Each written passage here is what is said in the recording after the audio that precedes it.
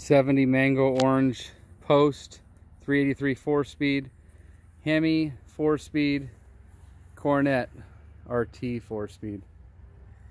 No automatics. Yeah, we like to keep it that way. 2 track packs. 2 track pack cars. Down here in Goshen, Alabama, which is right next to Troy, Alabama. This one's a neat one right here, man. How often do you see a 68 Hemi 4-speed car? It's been sitting since 1977.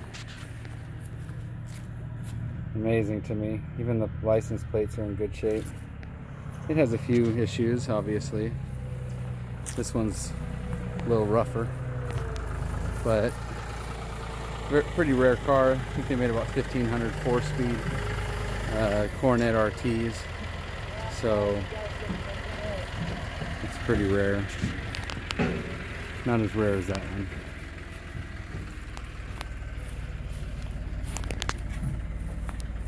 And then you throw in the white interior. Makes it a little bit rarer, I would imagine. Not sure how many came with white interior.